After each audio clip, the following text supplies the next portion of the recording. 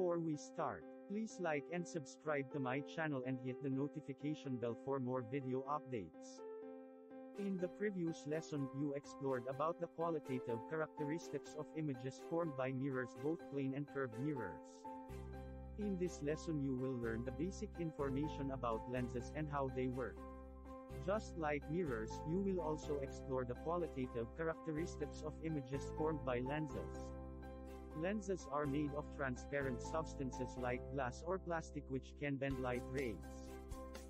A lens works by refraction of light. Light rays bend as they pass through the lens, resulting to a change in direction.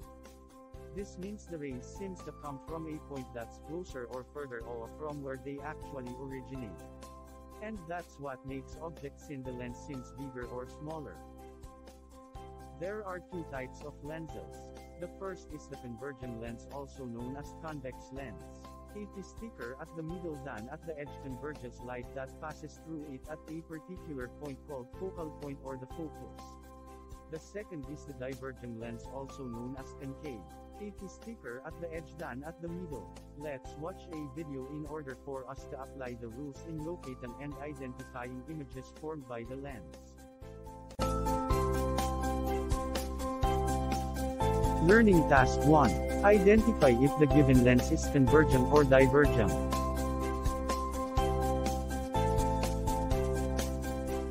Learning Task 2. Construct ray diagrams to locate and describe the image formed by 18 lenses at different positions of the object from the lens.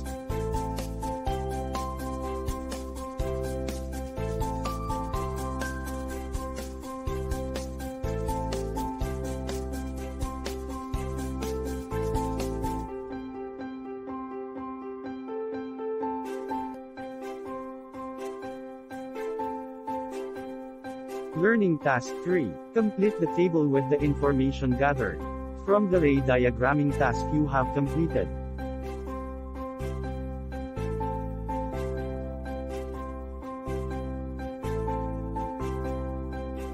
Learning Task 4. Complete the table with the most appropriate answer.